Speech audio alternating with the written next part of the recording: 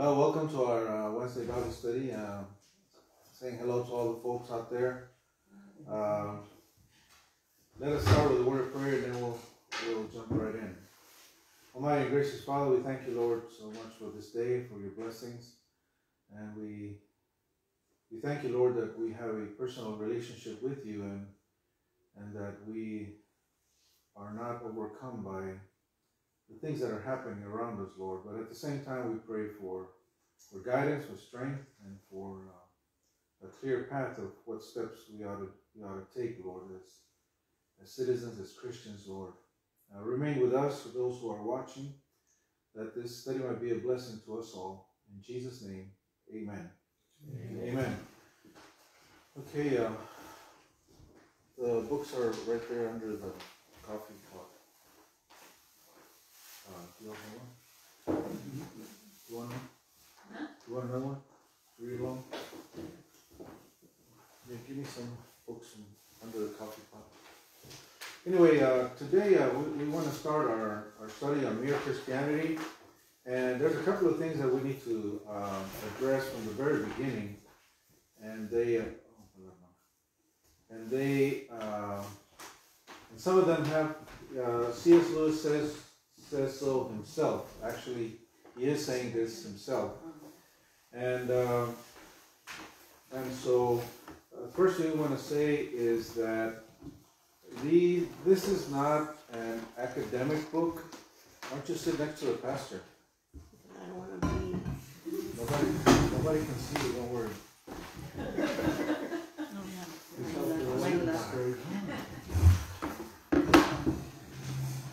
That's convenient. Yeah, the first thing we want to say is that it is not an academic book. It is not a book on theology, on doctrine, on philosophy, apologetics. How did this book get started? Remember? Yeah, it was a radio address. Absolutely. The BBC invites C.S. Lewis to just have fireside chats, on the radio, basically, and that's how Mere Christianity comes together. I think there's 2 or 3 different writings that come together, but yeah. So this is just I think it was a weekly show. I don't remember. Was it? I think it was. Yeah, during World War II in Britain, 42 and 43. And one of the things that he says is that one of the reasons that the BBC chose him is that he was not an academic. He's not a preacher. He's not a theologian. He's just a regular guy. Well, a regular guy with a PhD from Oxford. But It was a broadcast talks. Yes. Called A Case for Christianity in 42, 46, 43. Yes. 43. So he's just a layman. He is a guy that moved from atheism to Christianity in recent years. So that's one of the reasons they chose him. So the second thing we want to say is that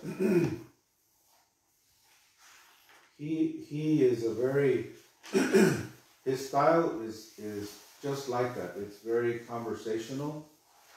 No fancy words, Some of his arguments are kind of hard to grasp, because he says a lot, but it's very, it's kind of flowing, it's very simple.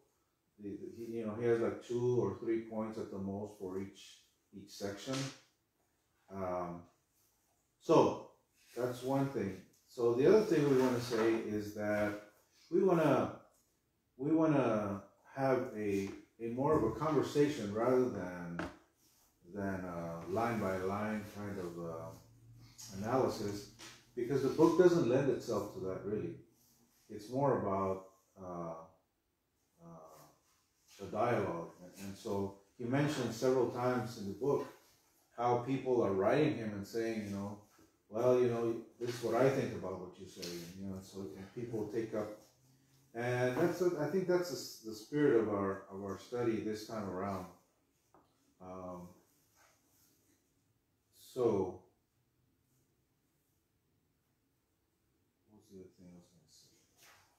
So let's jump right in, and I think we ought to start at the preface this time around, just because it's our first lesson together. And what do you remember is if you read it, if not, it's okay. What is the main thrust of his book? What does he want to say? Remember?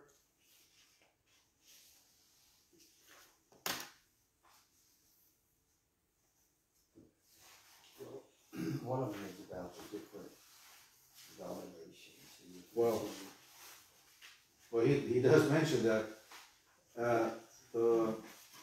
Think of the cover. Think of the title. Mere Christianity, and mere Christianity. The word mere does not mean. We think of mere as what? Insignificant. Yeah. It's just Yeah. whatever.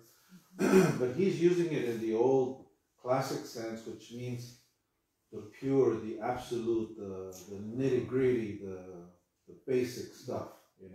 Basic is what I think of. Yeah. That's so mere. He's saying mere Christianity as in just basic Christianity, and that is going to be the essence of the whole book.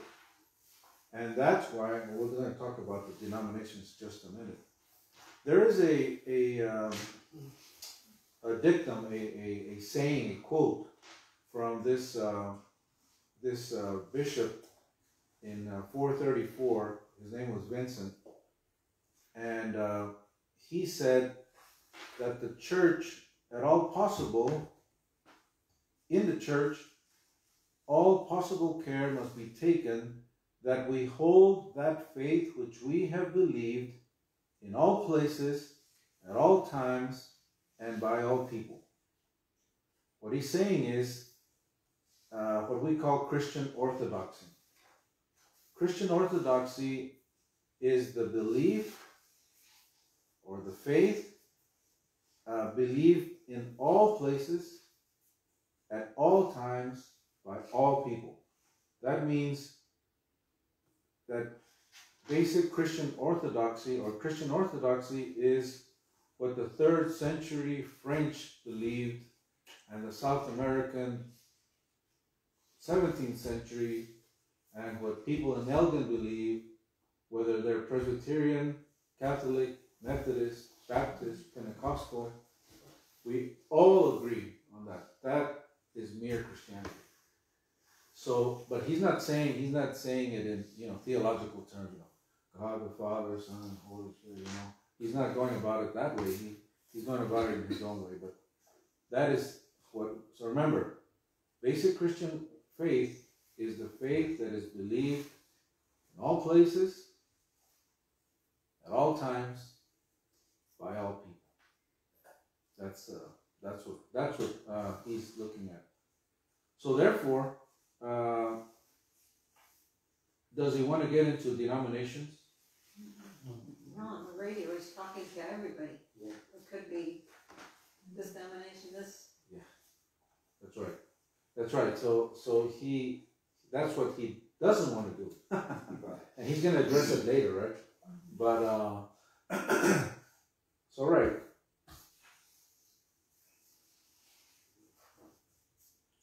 So we got that. In fact, on page 9 of the preface, he has a word to say. Actually, it's a pretty long paragraph on 9 and 10 about why he's not going to get into the whole thing about the Virgin Mary. Right? Because if you ask the Church of England, the Catholic Church, and the Pentecostals, well, you're going to get you're going to have firecrackers, because we don't believe the same, right? So he's avoiding all that, The only thing I know, he says, the very last line, is that the virgin son was God. That's all he says, that kind of thing. Right. Another way of putting it is in terms of basic Christian theology, or basic Christian doctrine, or orthodox belief, is what he calls on page 11 the HCF. We call it the the least common denominator, right? We call it the least common denominator. But he calls it on page 11 the highest common factor, which is the same thing. In other words, can you read that, John? Are you there on page 11? Yeah. Right here. The HCF turns. Yeah.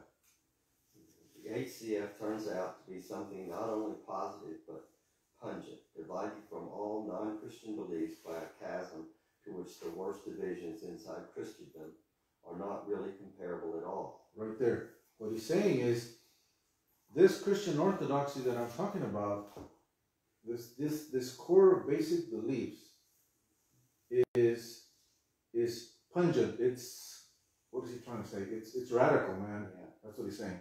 It's really radical. If we all agree on the same thing, it's a radical thing if you compare it to Buddhism, Hinduism, the Moonies or Jehovah's Witnesses or humanists, communists, atheists. Yeah.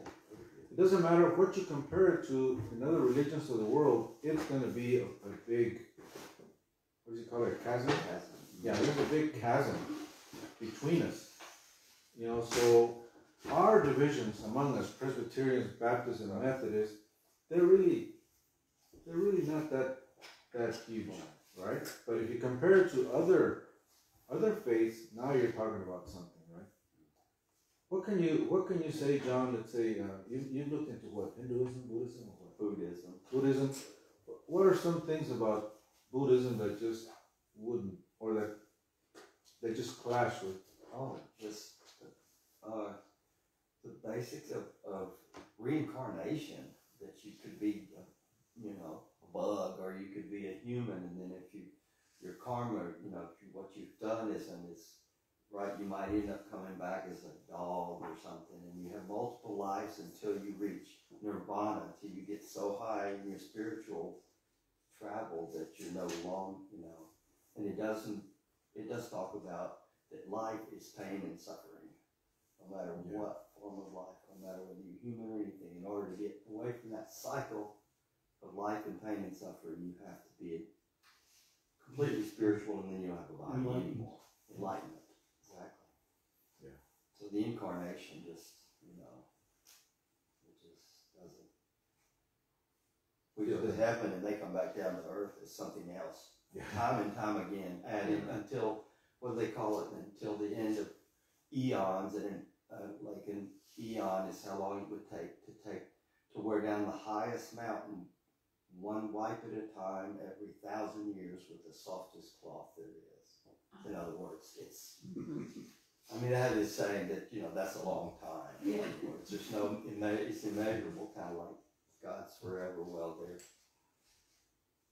So everybody gets theirs, it's kind of, there's a bunch of different ideas in Buddhism as well. So that's exactly what he's saying, that, the Trinity, the incarnation, the death on the cross, resurrection, salvation.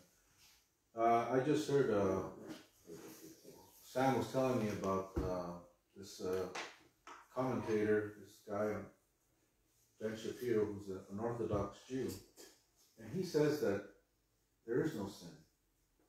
I said, what? He's an Orthodox Jew, but he says there's no sin. So there's no need for atonement. So where's Jesus? So you see what I'm saying? That's kind of what C.S. Lewis is saying. Okay, well. Yeah, I'll say. All right. Then he has a story about a lot of stuff, and it just goes on and on. Okay, another part of the introduction is on page 15 of the preface, down at the second paragraph, talking about this mere Christianity. And there, beginning on the end of the fourth line, it is more like a hall. See that?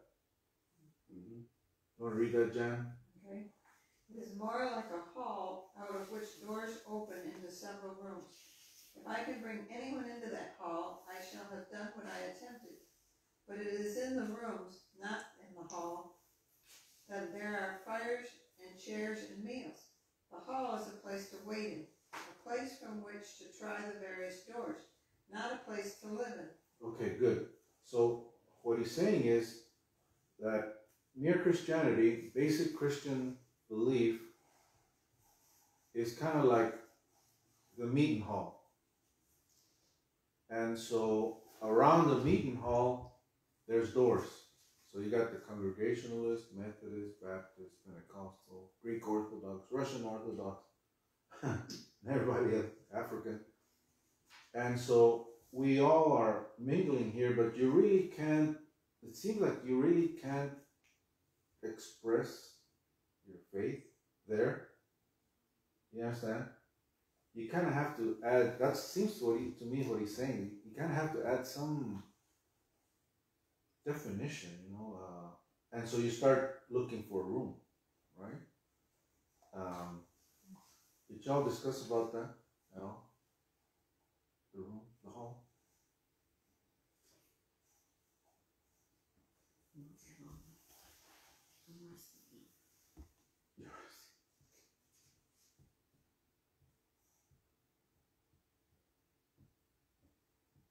But in order to know what to do, and this is how he ends the preface, you turn to page 16.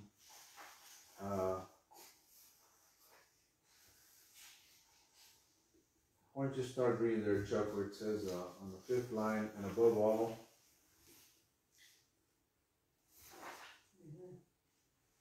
The book isn't the same as mine. No, I only have 11 pages of Okay.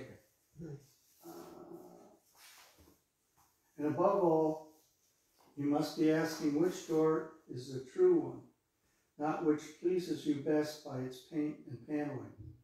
In plain language, the question should never be, do I like that kind of service?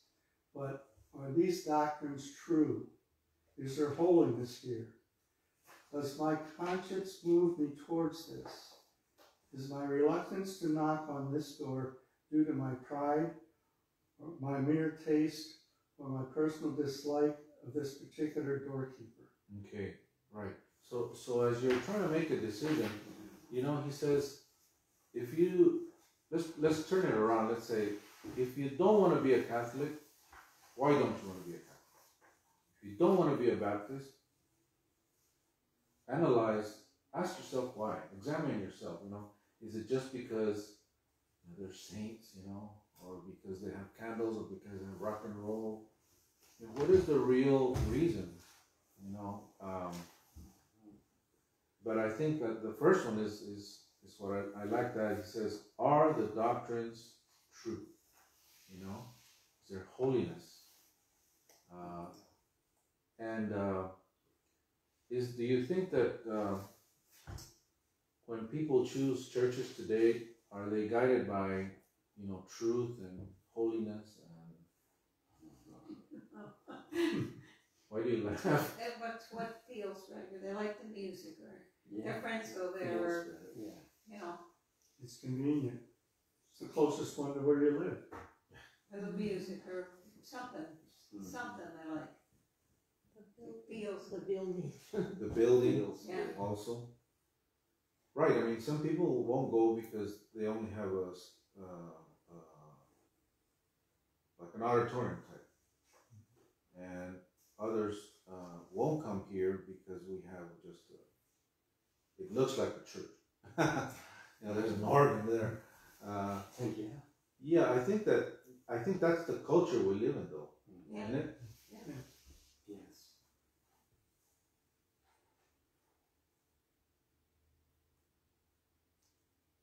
Goodness, I mean, we could talk about how technology has affected it. So no, and C.S. Lewis is saying, look,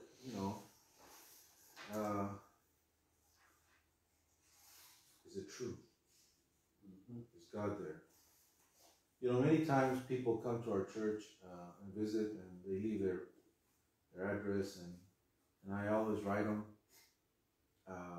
And one thing that I say, I invite them back, but I also say, follow the leading of God. Let God lead you to where you can go and thrive and grow. You know? But we invite you back. You know, come back and we're receiving one person this Sunday, by the way. Brother that came with family. Oh, you weren't here at 31st. There, this. Remember that girl of the new family that was there? Yeah. Fran, and her name is Fran. Yeah.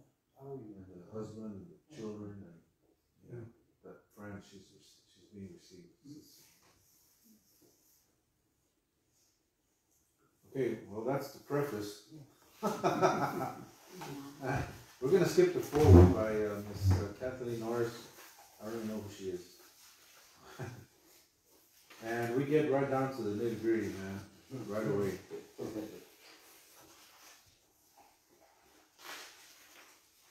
And why don't we, instead of starting on page 3, why don't we start on page 4? Here you go, man.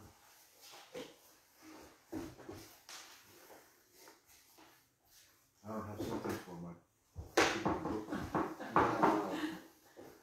Yeah, let's, why don't we start on page 4, at the top of the page, halfway down, it starts by, it says, it looks like, see there? So think of two people arguing. That's the scenario.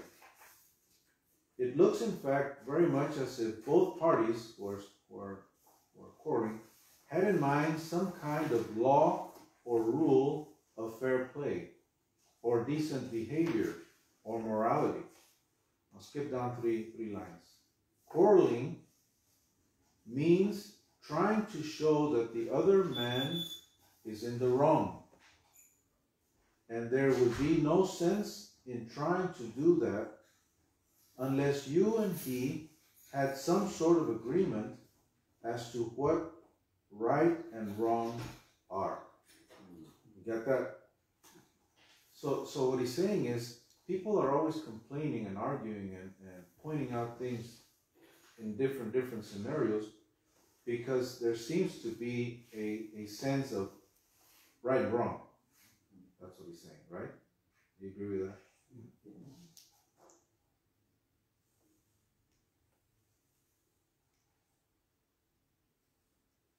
Keep going there, John. Now this law or rule. Now this law or rule about right and wrong used to be called the law of nature.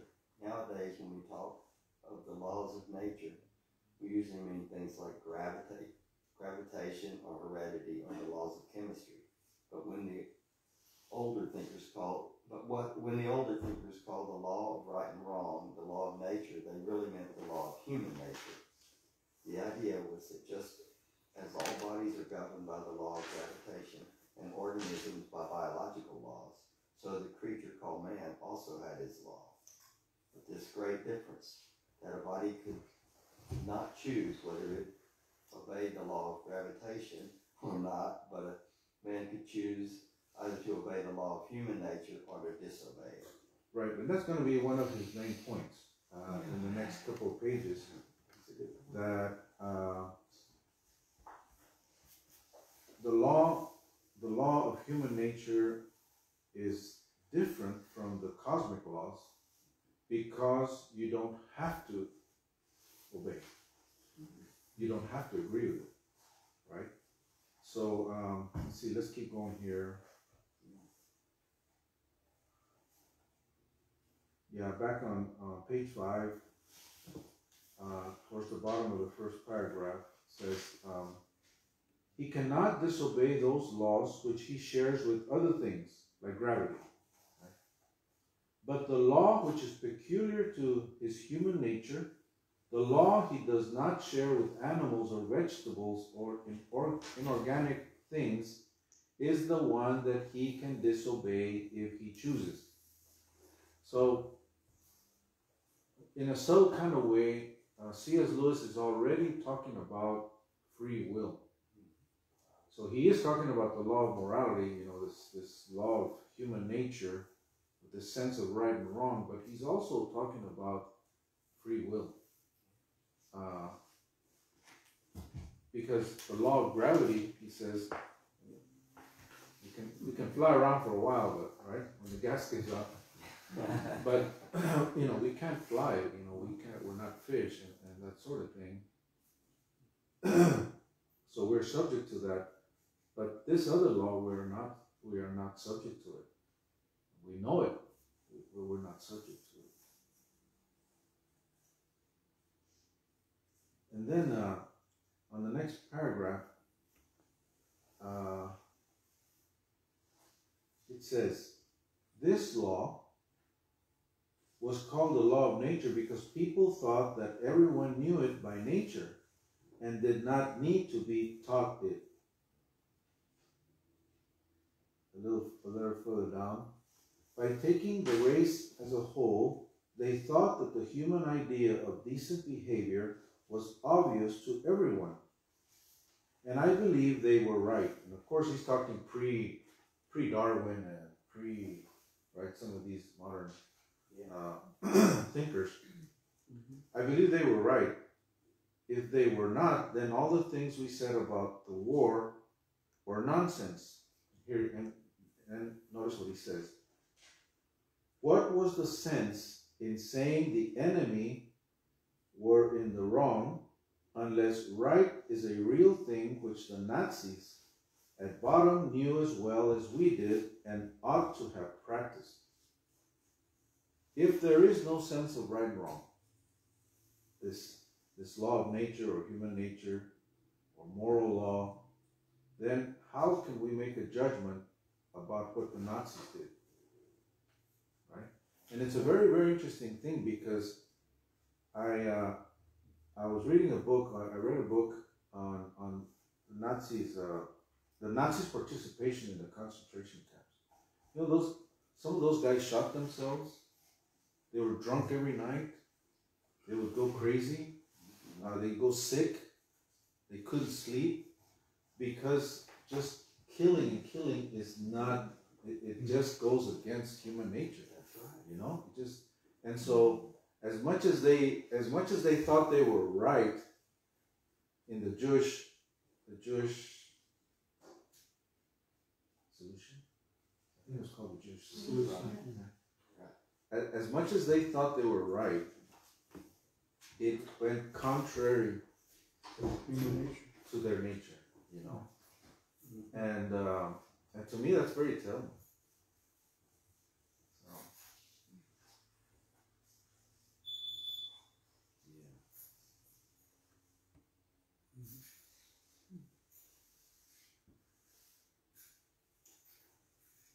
Can you think of another instance where people who think they're right, just something is just doesn't settle right? Think of another example besides the Nazis.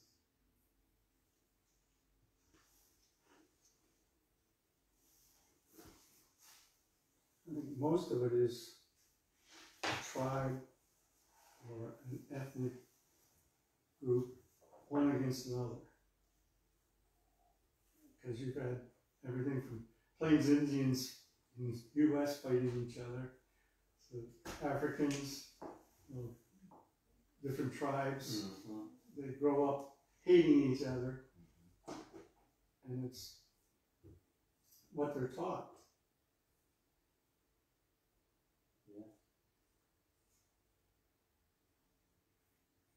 And it's interesting, pretty much a lot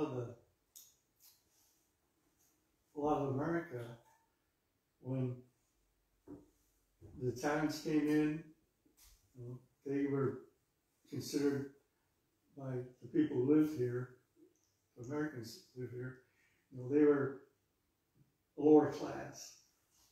The Irish were lower class. It seems like every 50, 100 years, when there's more immigrants coming in here, whatever the big group is, are pushed down, thought of less than us. So then, in about 50 years, what's a future group that will be coming in? and even, well, generationally. You had the beatniks and the hippies and where the older generation didn't understand and didn't think too much of the social interaction and the beliefs and all of the younger generation. Yeah, so in 50 years, the Mexicans will be able to look down on another group that's coming in. That's not funny. They're not, if not, we're all not part of China by then. Yeah. Let's not start there. I'm not. Not right now. Mm-hmm. Yeah. Well, when there's modern stuff like we see that in Africa, you know, like even in Yugoslavia when that broke up, the Serbs and the Bosniaks, they went killing each other. The communists left, the Croatians, right? The Hutsi and the Tutus in Africa, they just went right at it when they're unleashed. They were like crazy. You know? In the next paragraph on page 5 and 6, yeah, he says, you know, there's some things that people all across the civilizations, they frown upon it. You know, like selfishness, he says, you know. And you can look at the Hammurabi Code, you can look at the Mosaic Code, you can look at the Aztecs and the way they, you know, if you committed adultery, they kill you. That sort of thing. If you upset your parents, man, they poked the hands of the kids who were misbehaving with maguey needles, poke them, and then they put hot pepper, chili peppers on it. You know, I mean, but what I'm saying is, it's across the board. It's universal where some things are just looked down on, frowned upon. And he says, you know, he says, whenever you find someone who does not believe in the real right and wrong, moral law, that's fine until the moment that you break a promise to that person and he complains and he says it's not fair, right? Yeah. He says that right there at the bottom of 6. Okay, let's keep going there on page 7. At the top of 7, it seems then, Elisa? It seems then we are forced to believe in a real right and wrong. People may be sometimes mistaken about them, just as people sometimes get their sums wrong. But they are not a matter of mere taste and opinion any more than the multiplication table. Now, if we are agreed about that, I go on to my next point, which is this. None of us are really keeping the law of nature. Okay, right there. So in the first few pages, he has tried to establish that there is an unwritten but real law of right and wrong, right? But now his second point is nobody keeps it. So let's see what he says. In fact, he's going to end the paragraph, the page that way, the chapter. Go to page 8 and keep reading there, Elisa. That is to say, I do not succeed in keeping the law of nature very well, and the moment anyone tells me I am not keeping it, there starts up in my mind a string of excuses as long as you're armed. The question at the moment is not whether they are good excuses. The point is that they are one more proof of how deeply, whether we like it or not, we believe in the law of nature. If we do not believe in decent behavior, why should we be so anxious to make excuses for not having behaved decently?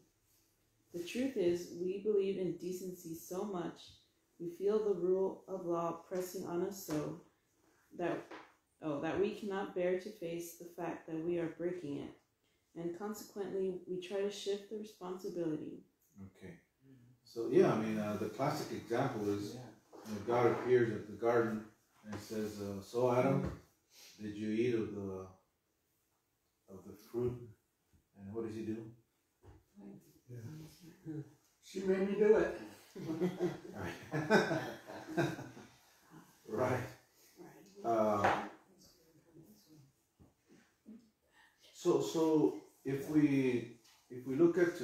society, our culture.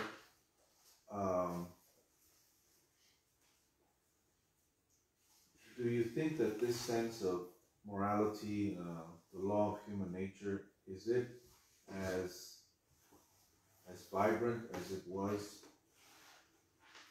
100 years ago, 50 years ago? The sense of right and wrong. Doesn't seem so.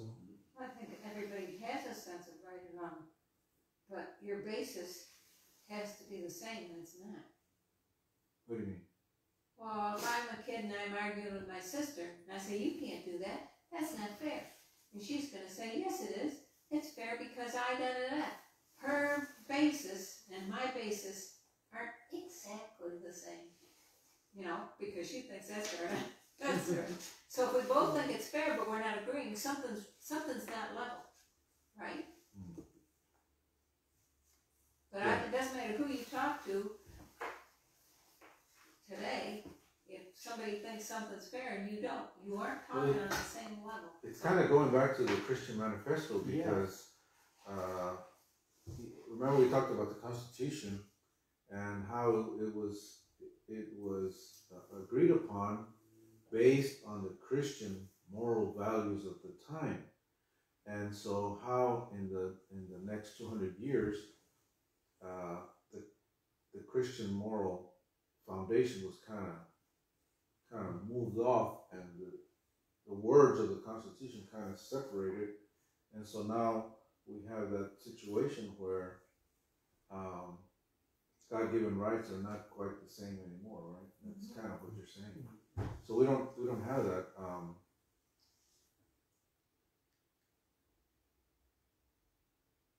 Yeah, where else do you see that it's kind of it's not as clear?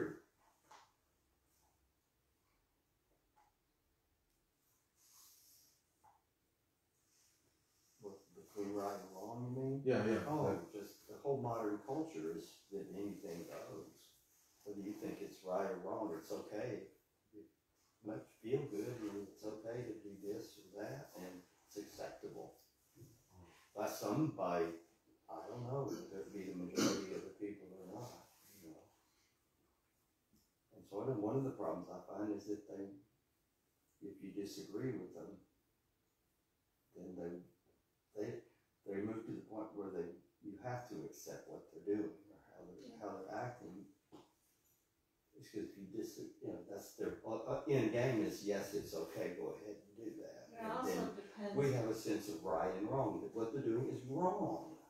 It also depends where you come into the picture. When 9/11 happened, we were horrified.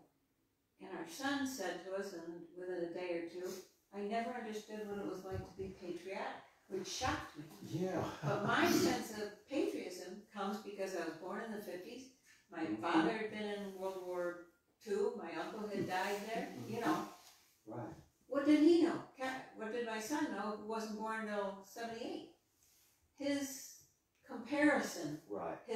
his frame of reference is different. That's what I'm talking about with sisters or whatever. Your frame of reference has got to be the same. And even when it is you don't agree sometimes. Because your interpretation of the frame of reference, everybody's got that individuality brought into it. But we all feel the law of nature because you know when you're doing something wrong. Like I say, you just want to blame somebody else or make excuses for it. Yeah. So obviously C.S. Lewis he's not saying it because that's not his intent. Remember, his intent is to kind of get everybody in the hall. Yeah. Right? Let's just all look at this. Then you can go on and be a Methodist or whatever. But really, what he's doing very not sneaky, subtly. He's bringing us to the idea of God's moral law and human sin, absolute wretchedness. There's this whole corruption of humanity, because that's what it means that nobody. He says, what did he say? Nobody what? Yeah, none of us is really keeping the law of nature. The Apostle Paul said, no one does good, no, not one. Everyone is, somebody's playing around with a flashlight. It's Ronnie. Yeah, probably. Ronnie, stop playing. Shining it. Yeah, so Paul, the Apostle Paul is saying the exact same thing. You know, everyone has fallen short of the glory of God. Everyone is condemned. This is kind of the same thing, you know. But he doesn't want to say it in those terms, you know. He never mentions Paul, he never mentions Jesus or the Old Testament or nothing. Because, in fact, he said it somewhere else that it used to be that when people talked about repentance and sin, C.S. Lewis said this, talking about this book, everyone knew about that because people went to church all the time. And he goes on to say, we cannot assume that anymore. So you have to go back to just simple conversations about human nature, right and wrong, that sort of thing. He's right. It's interesting because this was written during World War II, which had a lot of the world praying. Yeah. Yeah, so what he's saying, what he's saying is that even then, from his perspective, people were not as committed as we may think. But okay, let's jump the. Is that mine? Okay, the pastor's wife has a call.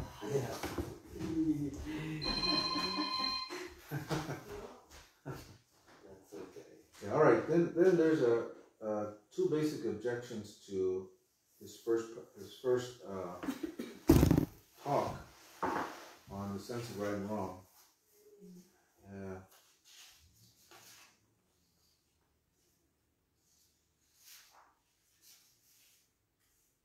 And the first one is on page 9,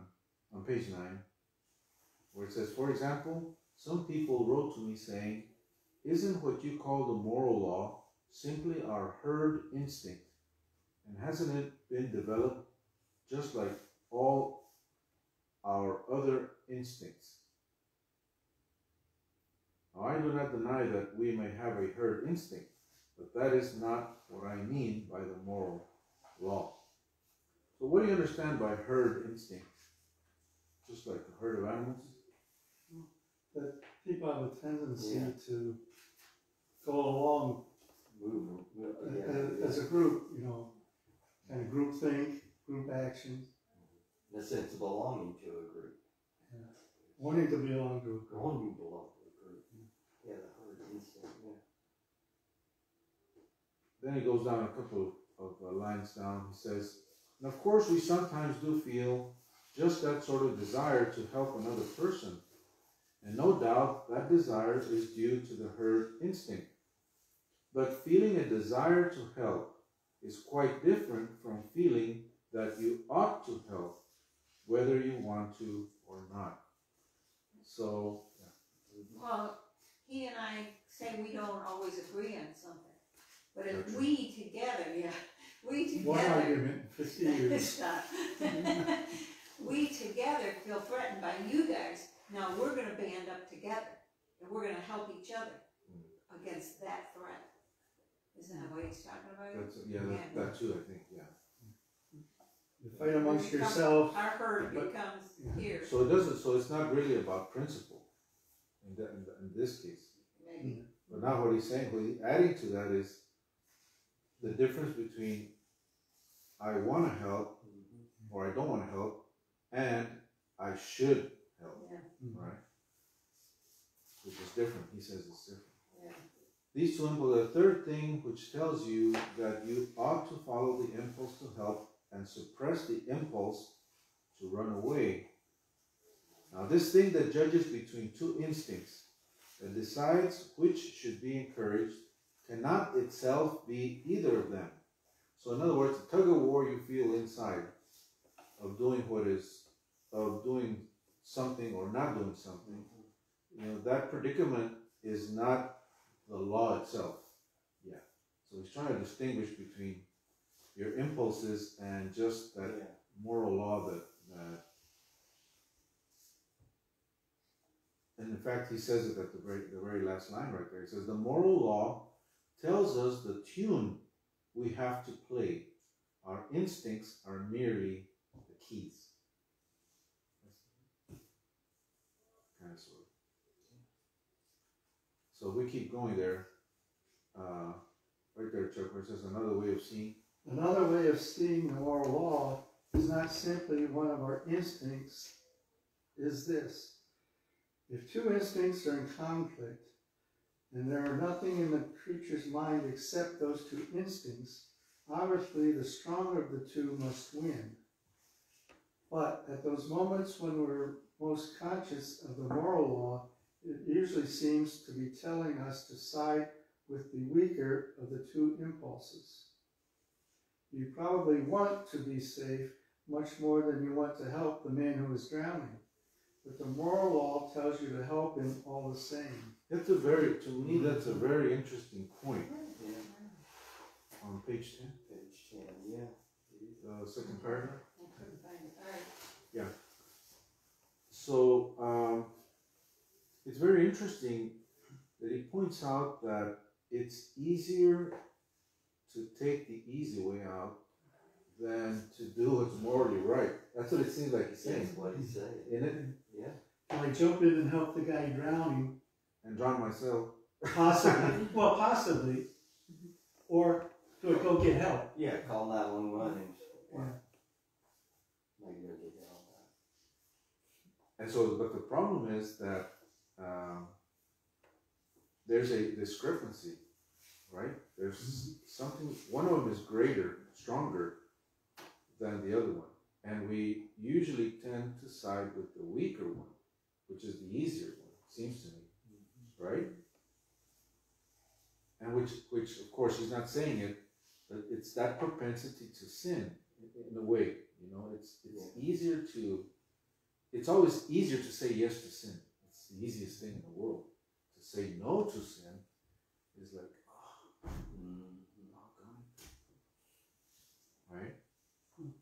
A good example is firemen and police officers. Somebody yells fire, or you hear gunshots, what are we going to do? Head the opposite way. They're trained, their instinct is to head toward the problem. Right. That's a good example. Counter Trained to example. be able to. Yeah, they have to make that decision to look at what it says. The very next line it says, and surely it often tells us to try to make the right impulse stronger than it naturally is, which is what you're saying. Yeah. Yeah. And the third step or third choice in that is, do I help them or do I not? And if I don't, will I be able to live with myself? That's or and with God, you know. Like that, you're getting down to moral law. Yeah. Yeah, Your exactly. instinct, your Exactly. telling you. And you know, one thing that I see, I mean, it's no secret to everybody, you know, in our culture. One thing that I see is the ability for many people nowadays to do what's knowingly against human nature. And as in Spanish you say, con la mano en la cintura, means with like with your hand in your hip, like it's not a problem to lie, to cheat, to steal, to twist, to abortion or whatever. It's Without shame. without shame, you know. My brother says. Yeah. It's in the point. So anyway, gotta keep going here.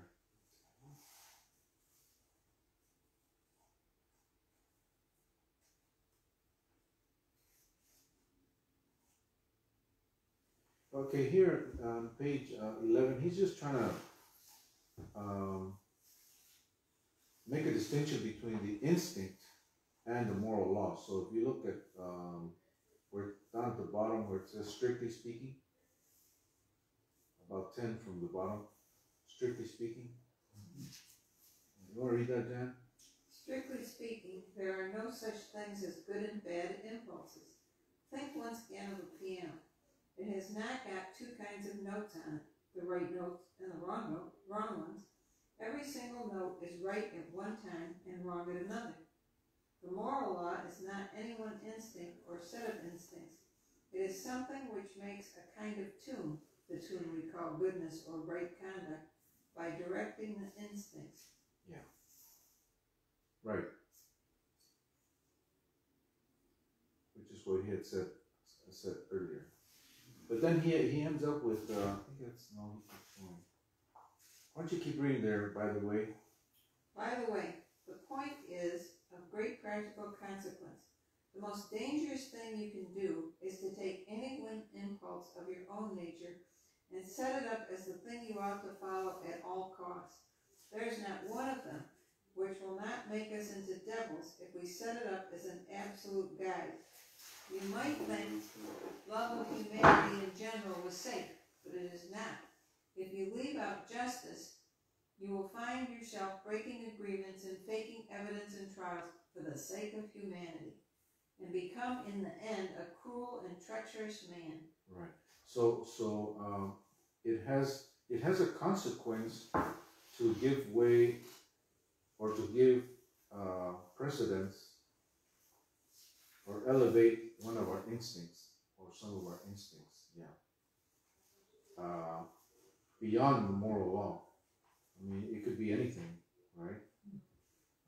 But it's fueled by selfishness. It's not really about the moral law, what's right and wrong.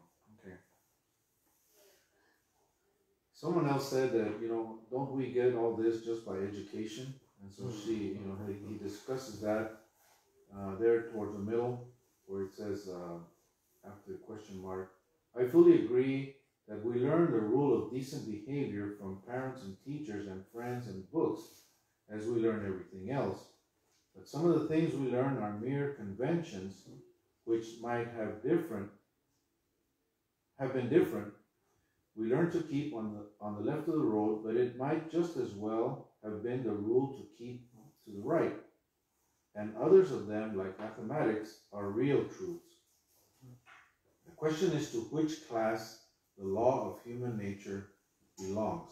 So the two classes that he talks about is something that is learned, but it's not fixed, right? So something that is learned, but it's not fixed. Then there's another one that is fixed, and it's real truth. It's real, like math. And so which one does the law of human nature belong to? That is the question, right? And so he goes on to say, go ahead, brother. No, it's okay. There are two. Okay. Oh, there are two reasons for saying it belongs to the same class as mathematics. The first is, as I said in the first chapter, that though there are differences between the moral ideas of one time or country and those of another, the differences are not really very great. Not nearly so great as most people imagine. You go jump to the top of 13, where it says the other reason. The other reason is this. When you think about these differences between the morality of one people and another, do you think that the morality of one people is ever better or worse than that of another? Have any of the changes been improvements? If not, then of course there could never be any moral progress. Progress means not just changing, but changing for the better. If no set of moral ideas were truer or better than any other, there should be no sense of preferring civilized morality as savage morality, or Christian morality to Nazi morality. Right. So we come back to the same thing. That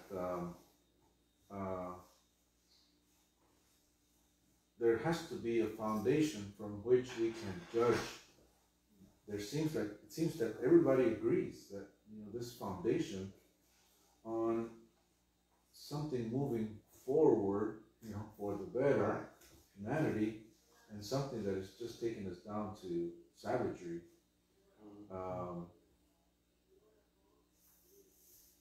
So he just kind of leaves it there. He doesn't tell us except it's this Right, but the question is to which one the law of nature belongs to. I mean, that for us, it's no question of it. You know, it's like the worldview we talked about. yeah. You know, the worldview that there's a right, there is a God, and there is this, and then there's everything else. It goes on to say, we do believe. Mathematics, for some of us, it's as certain as, you know, as true as mathematics. Yes. He says, we do believe that some of the people who tried to change the moral ideas of their own age were what we call reformers or pioneers.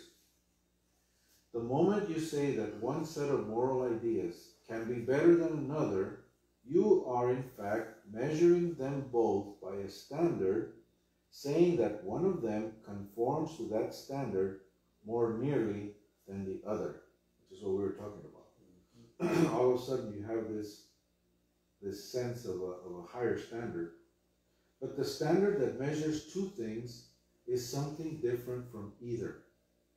You are in fact comparing them both with some real morality, admitting that there is such a thing as a real right, independent of what people think, and that some people's ideas get nearer to the real right than others. I mean, but don't you think this is like, I mean, if you're in the middle of World War II, you're being pounded by Nazi planes, don't you think it's kind of like an overstatement?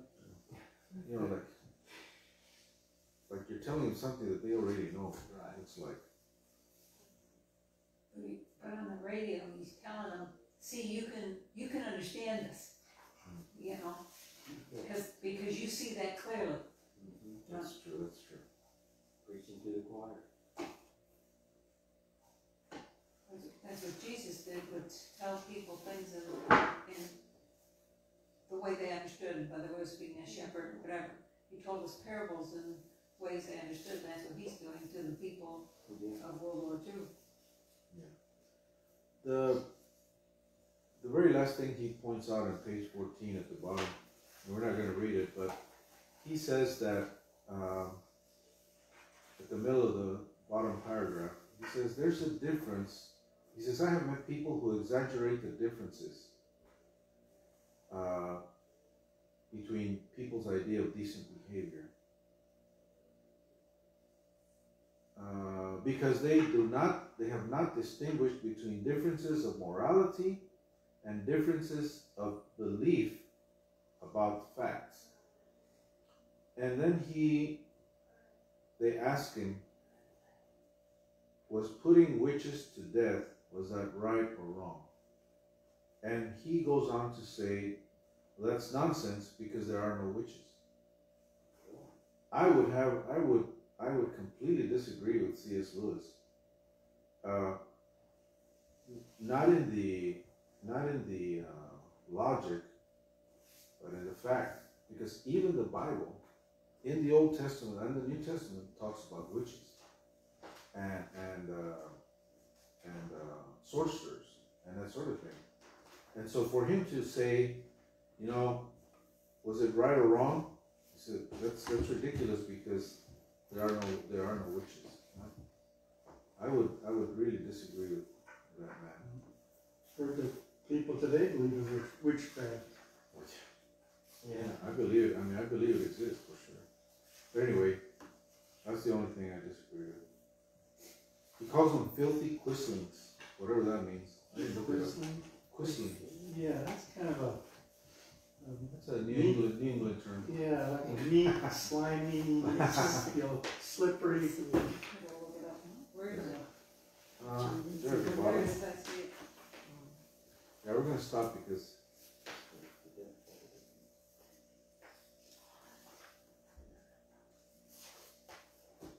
so we'll just maybe we should have skipped the breakfast. We always start behind ourselves Yeah. and try and get ahead of ourselves, besides ourselves. Yeah. Okay, so we'll start on chapter 3, and then we just keep on going, 4 through 6, I think. Yeah. not that long, so it's good. Quisling is a person who betrays his or her own country by aiding an invading enemy, often serving later in the puppet government. Oh, like a traitor. Mhm. All right, well, I hope it's been a good introduction to this book. I think it's thought-provoking, and next time you read ahead, and if you can bring in ideas or things that you have seen on the news or things you have read, that'd be helpful. So What do we read for next time? yeah, 4 through 6. 4 through 6. Let's pray, shall we? Almighty God, thank you, Lord, so much for this time together, and thank you for all your people. And I pray, Lord, that our discussion would be helpful as we look at our own lives, especially in the light of Christ and in the light of the Bible, that we might continue to accept that there is a moral law that you have deposited in us, Lord. Make it clear to us as we go forward, Lord. In Christ's name, amen. Amen. Amen. Amen. Thank you.